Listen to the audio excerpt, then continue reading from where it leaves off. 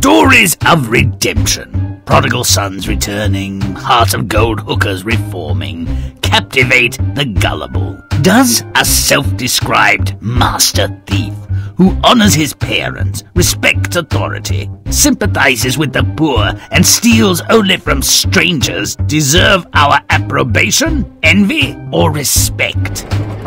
Good day, your worship. How might we serve you? Cook me some potatoes, my man, just as you like them, and we'll eat them together. Poor folk must humour the whims of their betters, I suppose. While my wife cooks the spuds, you can watch me work. Not my idea of how to pass the time before dinner, but some philosophizing needs doing. You can't straighten crooked trees, Your Honour. Like children, you need to train them while they're young. Discipline must be maintained. Had you trained your son while he was young, perhaps he would not have left home. Perhaps, but he would learn nothing, and was full of bad tricks. He grew misshapen, and I did nothing to reform him. But how do you know? I am he, father. Know me by this birthmark. Good God, but my son, how have you come to live in wealth and luxury? I'm a master thief, father. No lock or bolt prevents me from fleecing the superfluity of the rich, and sometimes sharing it with the poor. Alas, my beloved son, a thief is still a thief. This will end badly, I'm sure. If your godfather, the Count, learns your trade, he will see ye hanged. Be easy, father. He will do me no harm. I will go to him myself this very day, and earn his respect, if not his forgiveness. Confident sort of a git, is he not? A wiser man might just have eaten, kissed his mum, and run, but up he goes to the Count's castle, and tells all. That's it, my lord. The voyage from apprentice to master has been arduous, rough seas and bad weather, but ultimately rewarding. Indeed. I'm all admiration for your accomplishments and acquisition. Still, you're a confessed criminal and should by rights be hanged. But as I'm your godson, mercy will take the place of justice. On this occasion only. It will, but I have a reputation to protect, so I'll put your art to the test. If you fail, you must marry the rope maker's daughter. Fair enough. Think of 3 tasks, as difficult as you like, and if I do not perform them, do with me what you will. Mark what I say, as your life depends on it. First, steal my horse from its guarded stable. Second, steal my wife's wedding ring and the sheet on which we are sleeping. Third, steal the parson and the clerk from the church. As you wish, my lord.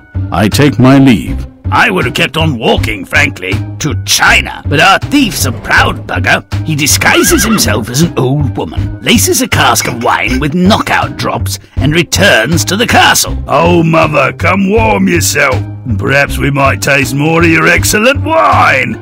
I live by trade, but fair words go far with me. Drink as much as you like. Oi, you're a lifesaver, Granny. It's as cold as a Siberian witch's tin pot. Let's have another swig, eh, mate? Right you are. I got a thirst you could draw a picture of. Bring it on. We'll have...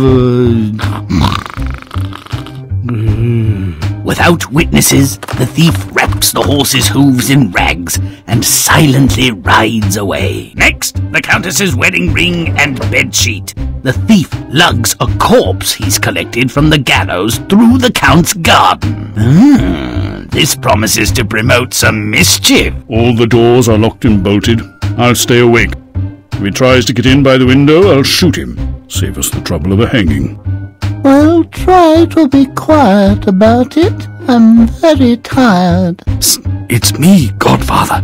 Might we compromise? I'm killed!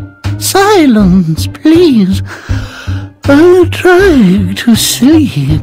I've shot the master thief, my dove.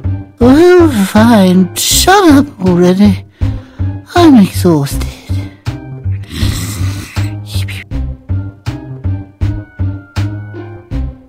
My little cockatoo, the master thief is dead. But as he is my godson, and to spare his parents, I won't expose his shame. I'll bury him myself. Give me the bedsheet to wrap the body. You seem to care more for this criminal than for my beauty sleep. Very noble. Indeed, I am magnanimity itself. Give me your ring, too. He risked his life for it, so he may take it with him into his grave. What a ninny you are. Take it. You'll need to get me a better one. Oh, please! What an unperceptive dolt she is! How generous, my lord, to bury a common criminal. Ah, it's you. Very clever. Well, even a twice-killed corpse deserves a decent burial. You're a capable thief, and so far have found your way, but there's still a third task. And if you fail, all is lost. The master thief silently walks away, and under cover of darkness, he takes a long sack and a lantern to the village churchyard. With some hermit crabs and wax candles, the master thief creates some creepy lamps. The last day is at hand. Hellfire creeps up from below. People, get ready. Your maker will be met. Promises of Judgment Day always attract a ready audience. The end of all things is near. Whosoever wishes to go to heaven must come with me. I am Peter, the gatekeeper of heaven. Behold how the dead outside are collecting their bones. Come, creep into my sack before the world is destroyed. It would not be amiss if we were to use this opportunity to find an easy way of getting into heaven. My thought exactly. So, if you are inclined, let's jump in the sack, post haste. You, Pastor, have precedence. I will follow.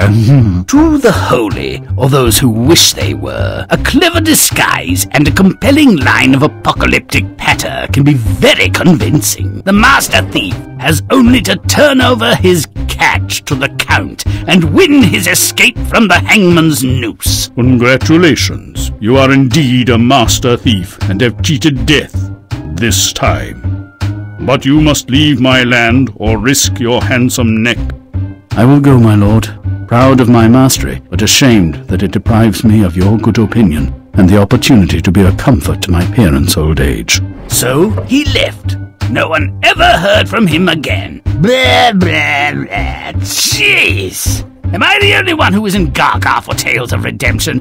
And who's redeemed anyway? The thief? He repays his parents' unrequited love by disappearing forever. Big show-off. If this resolution works for you, please get out in the world more. If not, play on. At least there wasn't a wedding in this episode.